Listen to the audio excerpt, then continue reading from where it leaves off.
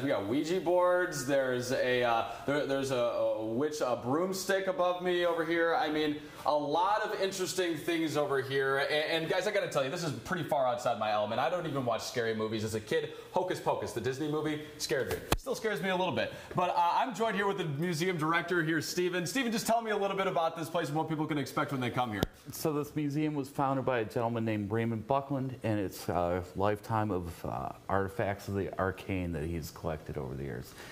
And we're talking wizards, we're talking all these different things, and this is the wizard staff that you have here, and I'm thinking Lord of the Rings, Gandalf the Grey, like right when I see this. This is awesome. Very similar vibe. This wizard staff is called a verendum, and its name is Pathfinder. And you can see that it's has all these beautiful jewels and crystals that give it its powers. And you know what? The thing I love about this is, although maybe you might not believe that it has magical properties, which I do, of course, but I feel like it's an incredible piece of American folk art. And just look at this. This is gorgeous. Yeah, it's just a very cool piece. And there's a lot of other different things over here as well. And tell us about maybe some of these things over here. We were talking specifically over here. This is what, like 200 years old? So this is our mandrake root. It's over 200 years old, and it's carved to look like a woman carrying kids. So this would have been used for fertility magic.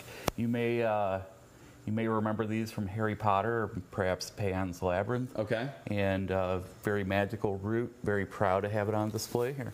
Absolutely. So I got to tell you, maybe this is a little bit more my speed with the witches right here with the Pez dispenser. Are there any Pez? Can I get some Pez? Maybe something like that. Some witches Pez's that you have. Well, it is Halloween, so that makes a lot of sense. Yeah, of course.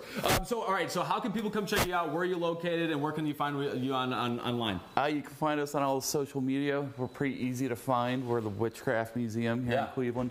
Bucklandmuseum.org, and we're here in the old Brooklyn neighborhood.